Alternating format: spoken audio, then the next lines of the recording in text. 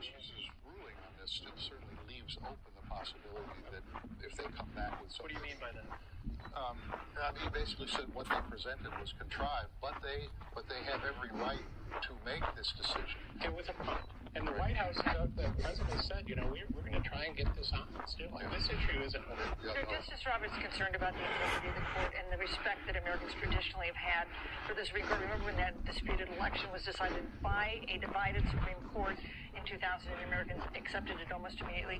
How can we have confirmation battles like this that are so pitched and so partisan for justice and then expect Americans to think that someone who gets confirmed on the court for the rest of their lives will suddenly not be a I think, well, I address this in my book.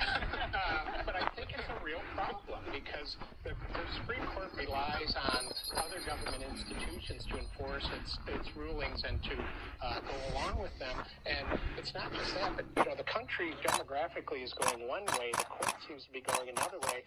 20, 30 years from now, if there's a big divide, I think that is a real problem. And people may just say, treat the court as irrelevant. Where does that leave us? What do you make of some of the Democratic presidential candidates like Pete Buttigieg who say the court should be expanded? Is that a rising talking point, a rising suggestion on the left? No. And more candidates actually should be talking about the Supreme Court because the stakes are so high. And, whatever you think about Mayor Buttigieg's plan, at least he's talking about it. I was really surprised at how little the issue of the Supreme Court came up during Bernie Sanders did answer. But de Blasio was asked a direct question about it, and he started talking about something completely different. The Republicans have made the Supreme Court and the federal judiciary a cornerstone of their message, and it's worked. The Democrats have not found a way to do the same. And if not only you're seeing groups spring up, demand justice, the Brian Falloners, you're seeing the Democrats trying to make a bigger effort, which, by the way, is now spurring more Republican groups to spring up to fight the effort. And I do think that I agree with you that it wasn't talked about as much in the debates as I had expected. But I do think during the campaign, you're going to see Democrats talk a lot more about the court than they have in the past. When I was reading your book, Carl, I kept wondering why. Why are the Republicans so driven to really focus on the federal courts? Is it the issue of abortion? I think it's abortion. Well, I think abortion is one of the issues, but I also think that in the view of Republicans, the federal government is the real problem. And whether it's president or Congress, it is all about more power for the federal government. And in that way, they believe that is against the basic principles of conservatism. They're a small government party. And what they see is the government apparatus, other than the court, aligned against them.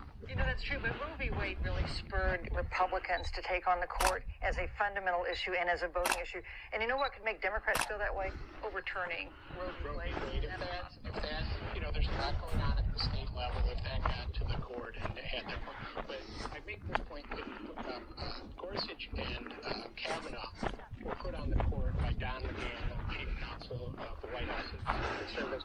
They get them on abortion, but to deconstruct the administrative state, they want... Your book reveals that's really why those two people were chosen. It wasn't because they were their position on abortions. That was part of the... Yeah, it's rolling back the agency power. There were a couple of decisions this week that came over the edge. Didn't quite get there because of Justice Roberts again, but Justice Alito and others, and Justice Gorsuch writing, this is coming, so we're going to make this change.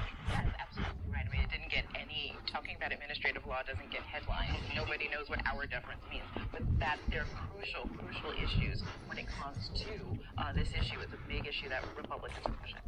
That's it for this edition of the Washington Week Extra. You can listen wherever you get your podcasts or watch on our Washington Week website. While you're online, check out the Washington Weekly News Quiz. I'm Robert Costa. Thanks for joining us. See you next time.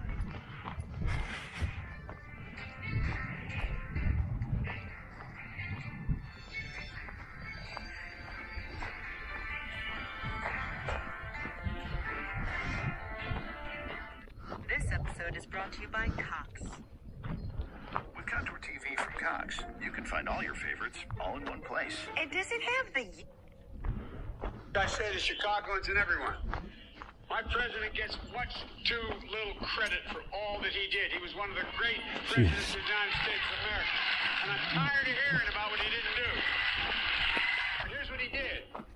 Everything that landed on his desk, I watched him. I watched him. I sat with him every single morning, and I watched him for hundreds of hours. And I want to tell you, Chicago, you had a great, great man out here, and he's still a great man, and he still has a lot to offer. Walter, there he was in your hometown of Chicago today. Is that the best Biden kind of heat shield in this subject area?